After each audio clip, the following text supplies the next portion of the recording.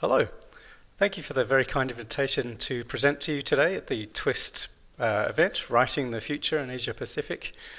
In light of this ambitious focus of the talks, I'm going to present a slightly more provocative title than normal about increasing the precision medicine for children with high-risk cancer. My name is Cowley. I'm based at the Children's Cancer Institute in Sydney, Australia, and today I'll be presenting on behalf of the Zero Childhood Cancer Program. And I'll tell you a whole lot more about that today. Again, given the ambitious scope of today, I thought let's change the introduction. So if we're going to write the future, imagine if every child and young person with cancer could be enrolled in a precision medicine program. Imagine if every child could have their tumour monitored in real time to accurately stage each tumour, monitor their relapse in real time, and change their treatment dynamically for better or for worse. Imagine if every patient's treatment could be informed by all of those before. I guess that's the nice scope for some of the things that we've been trying to do in the Zero Childhood Cancer Program and some of the things I'd like to tell you about today.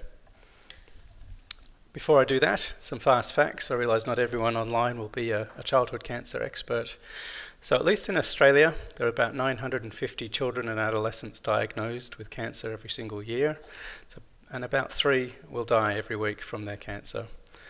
Thanks to decades of excellent research, 80% of children do survive their treatment, but unfortunately many of those patients still suffer long-term side effects from often the toxic treatments that they undergo. And still there are a number of childhood cancer subtypes that are extremely difficult to treat, difficult to diagnose, and are otherwise have adverse outcomes from their disease. So fundamentally, we think about cancer as being a disease of the genome. Here on the left, we see a normal diploid cell down the microscope. These are skyfish images, each chromosome paired up. But then in the middle, down the skyfish microscope, we see the extensive level of genome aberrations that can happen in cancer. Here you see 0 intact copies of chromosome 2, triplication of chromosome 3, 4 copies of 10, and what becomes even more scary are these marker chromosomes, which are different chromosomes fused together in different combinations. With whole genome sequencing over here on the right, I'm showing a circular view of the same sort of data, where we can see each of these dots represents a single nucleotide variation in the tumour. These green blocks are amplifications, the red ones deletions, and all these lines in the middle represent structural variants, or these marker chromosomes, just revealing the extent of genomic instability that underlies most cancers. Using whole genome sequencing, we can reveal that most patients are born with about 5 million genetic differences compared to the reference genome. Of course, most of those are going to be benign, but most patients with cancer acquire 10 to 100,000 additional mutations in their tumour. Some of the children that we've sequenced have millions of somatic mutations accumulated in their tumour. And so this is the lens that we take, is trying to understand these genetic changes to see if any of this can inform why the patient got their disease and whether we can use that information to treat these patients better. It's really important to pause and say that each patient's genome is unique, even within the same cancer type. So one of the most deadly childhood brain cancers is called diffuse intrinsic pontine glioma. Universally fatal at the moment, very few new treatments, about 5 to 8 months is the life expectancy upon getting a diagnosis of DIPG. We know about some really important mutations like the histone K27M mutation, ACVR1, P53, and PDGFRA. But beyond those big mutations, when you look at the genome profiles, as I'm showing you here on the left, those genomes are quite genomically stable, very few copy number and structural variations. But on the right, a high level of genomic instability. This is just one of the ways of showing the heterogeneity that exists within different cancer types. And I think we can all see the writing on the wall that unless we understand this heterogeneity, we can use this to devise better treatments, or at least understand which patients are at higher or lower risk. So again, I know we have a fairly broad audience, so it's worth pausing at this moment and talking about what is precision cancer medicine, And really it's the realization that we're shifting from a single treatment based on the location of the tumour to using as many different modalities to try and understand the genetic and molecular basis of each of those tumours. Today that means lots of genome and RNA sequencing, methylation profiling, trying to work out which patients are going to respond to immunotherapy is a large unanswered challenge at the moment, and how we match all that information to come up with the best possible treatment strategy for each patient. Hopefully that will lead to more cures, less long-term health impacts from these cytotoxic treatments. So most of today's talk is really framed about precision medicine, how we've been doing it so far and how we think we can start to do this in the future. So Zero Childhood Cancer is Australia's national paediatric cancer precision medicine program. We launched in about 2015 with a pilot study that recruited about 58 children at the time, and then we launched our national program in 2017, which has already recruited over 450 children from all 8 hospitals around Australia. And at the moment we've been focusing on children with high risk or relapsed cancer or rare cancers. So these are the children that are really hard to diagnose, have very few treatment options either when they're diagnosed or who have failed through every line of standard treatment therapy that exists, and so currently have no more treatment options available to them. Ultimately, I guess spoiler alert, is that we've just been funded by our federal government to expand the program not just to the high-risk children, which is about 150 children per year, to all 1,000 children that will be newly diagnosed, such that by 2023, every single child in the country will be eligible for enrolment onto the Zero Childhood Cancer program, where they'll receive, as all the patients so far have received, whole genome sequencing of the tumour and the germline, RNA sequencing of the tumour, methylation profiling of the tumour, and where possible, high-throughput drug screening, patient-derived xenograft screening, and ultimately making improvements to their clinical treatments back in the hospital. So, pretty ambitious program. That means a scaling up over the next couple of years 8-fold on the basis of some of the results that I'm going to be showing you today. So I'm a computational biologist, and so I think about these core computational biology challenges of precision medicine, and that is that each patient is born with about 5 million genetic variants, and the question is which 0, 1 or 2 of these increase their risk if we take a monogenic view on risk, which we do at the moment. I've already mentioned that each tumour requires 1,000 to 1 million additional genetic variants, hundreds of dysregulated genes, and dozens of pathways get affected. Which of these are actually medically relevant and could be used to understand why the patient got their disease and understand how to treat these patients better? We try and do this in real time. We have about a median of 7-week turnaround from a patient being enrolled, doing all this molecular profiling and putting those pieces back together into a treatment plan for each individual. And I'm going to show you lots of different examples of how we bring these different data types together throughout today's talk. I'm reminded when I talk to cytogeneticists that careful what you wish for.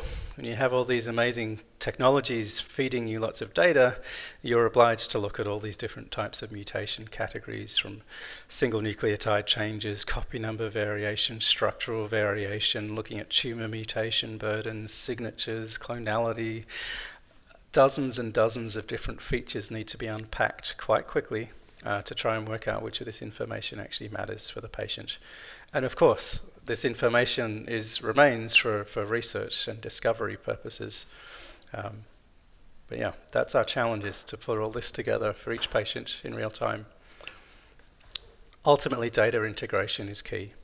We take a patient-focused view, we integrate their germline molecular findings, somatic, mutation signatures, how the RNA-seq contributes to the information from the genome, and take the clinical history of the patient to put all of this puzzle together.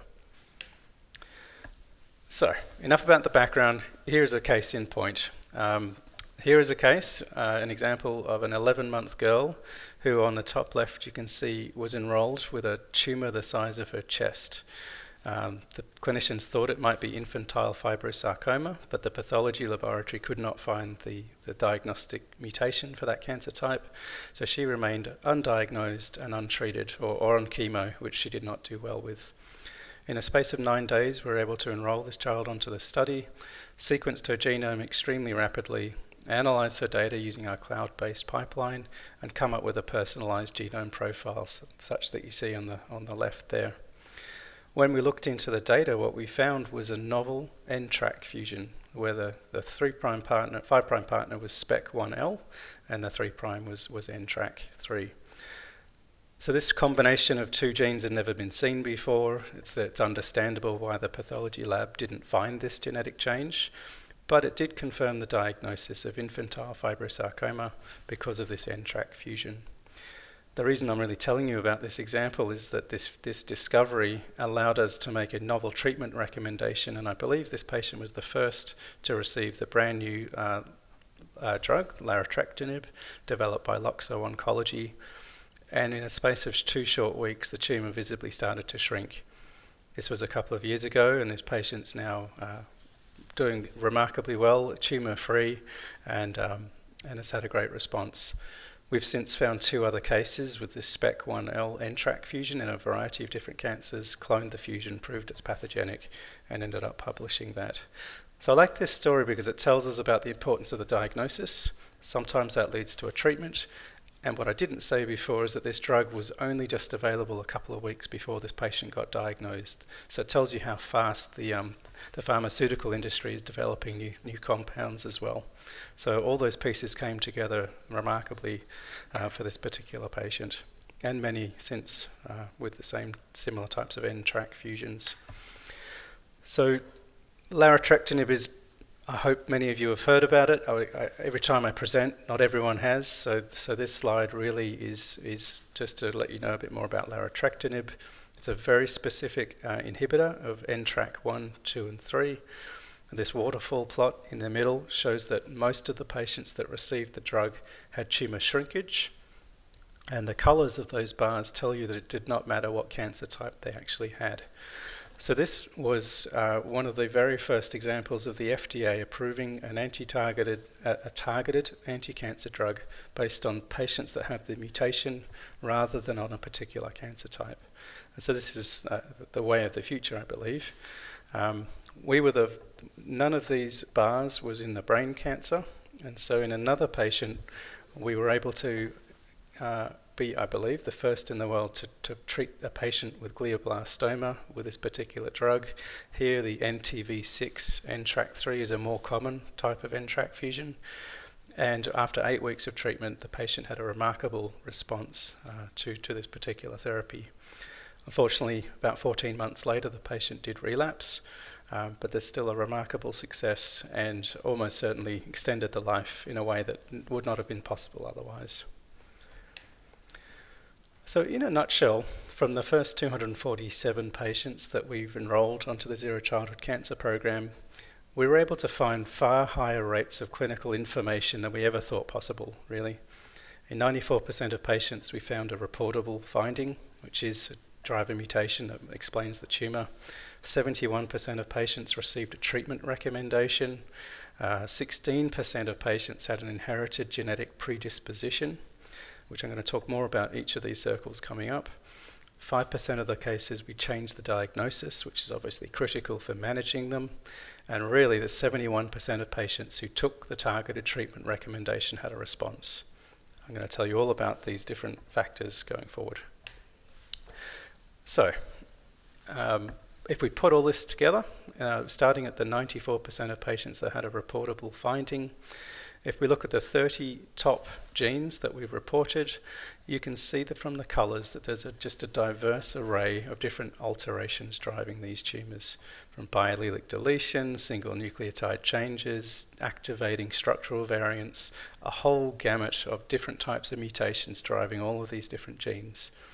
This is really important because in pediatric cancers, most of the genetic changes are structural variations, such as fusions, which can be missed if you're only looking for single nucleotide changes.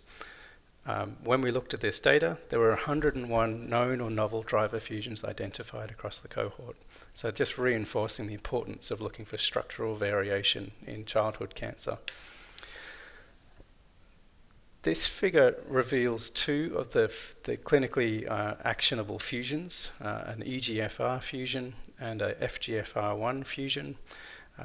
On the left, you see the genome profile with the top left has about a dozen different structural variant breakpoints. This looks like an example of chromothripsis that ended up driving this EGFR CLIP2 fusion.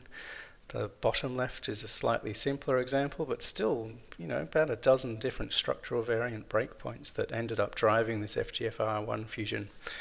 So I guess the point is that when you bring the genome and the RNA-seq together, we're revealing a whole range of complicated genetic events, far more than the textbook would have you believe about reciprocal translocations like the BCR-ABL that we all know well and truly.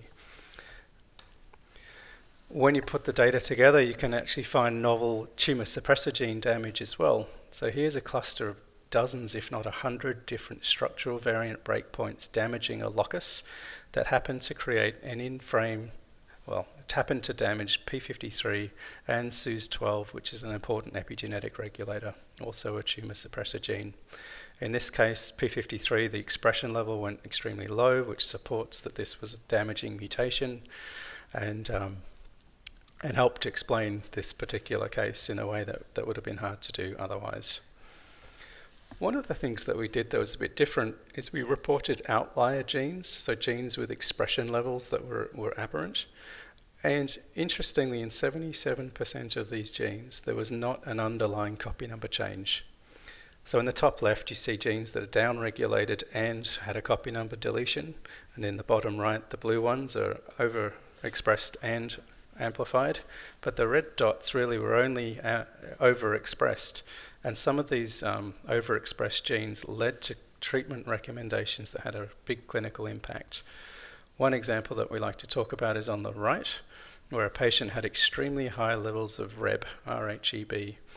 We know that this was in a rare France tumor, a pancreatic tumor. And so we know that these tumors are often driven by beta-catenin. This high level of RHEB expression we proposed was going to lead to overactivated mTORC signaling, and the pathway analysis confirmed that. We made the treatment recommendation for an mTOR inhibitor, and the patient had a complete response after 2 months. This is a great example. I can't say we know the answers and how to match patients to drugs based on gene expression outliers all the time. I'm still trying to work out what those rules might be. One of the other really powerful things when you put genome and RNA sequencing data together is understanding splice-altering variants. So here we've got a G to an A mutation at the 5th base in the intron.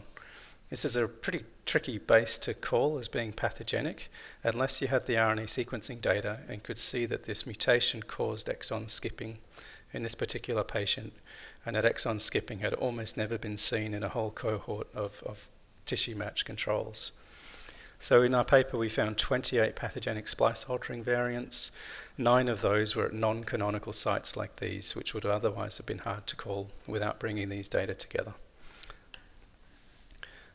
If we turn our attention to the germline for a moment, I've just been talking about the tumor to date, but 16% of the patients had a genetic change that we found in their germline which passed clinical genetics review to be returned back to the patient as being clinically important for their cancer risk.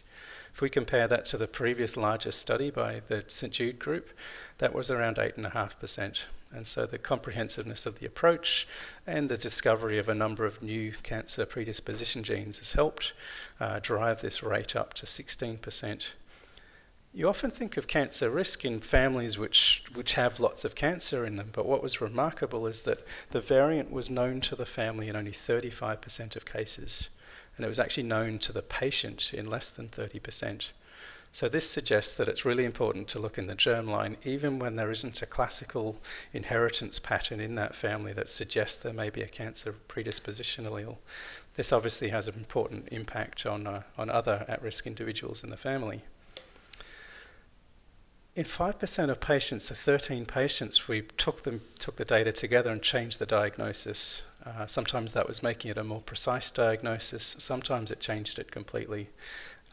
Whether it was the mutational profile, a gene expression classifier, which in this case said the tumor was most likely a radiation-induced glioma, a relapse, so a different tumor, not a relapse of the original tumor, or whether the methylation arrays supported a change of diagnosis.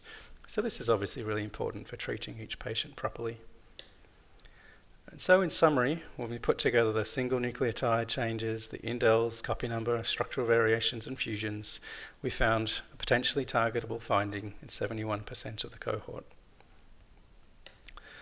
So if we were to summarize again, the rates that 94% sub-reportable, 71% with a treatment recommendation, this compares really favorably to a table of different studies that are doing similar types of precision medicine at the national or large institutional scale, and that the actionable rates from putting these types of data together is far higher than is typically observed. If we consider each patient or each platform, then each patient here is a column in this particular plot down here, and we see that in many patients there are many reportable findings, often from a range of different platforms. So the red is from the genome and the RNA-seq, blue is from whole genome only, pink or salmon is from RNA only. And so what this is telling us is that you need to be applying a range of platforms to try and find this information about each patient, and that there is no one best platform in our experience so far, and that doing both of these approaches and the methylation profiling has been really beneficial for this type of precision medicine. If we skip quickly through the clinical responses, if we look at the first 38 patients on targeted treatments, 71% of these patients had a complete response or a partial response or a stabilization of their otherwise aggressive disease. Some of these stabilizations of disease were extremely durable, 6 patients more than 24 weeks. And what was interesting is we try and make a confidence or a tier of recommendation, and the tier doesn't seem to make much difference. Our best responding patient had a lowest tier 4 evidence, and some of the tier 1 patients didn't actually do particularly well. So I think we have some work to do to try and work out how best to present these treatment recommendations. And the tiers relate to how much literature evidence there is supporting it. So I think we have more to do there.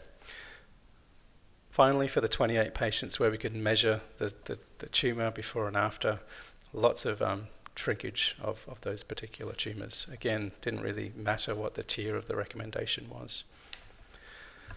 In the interest of time, I'm going to skip this final example.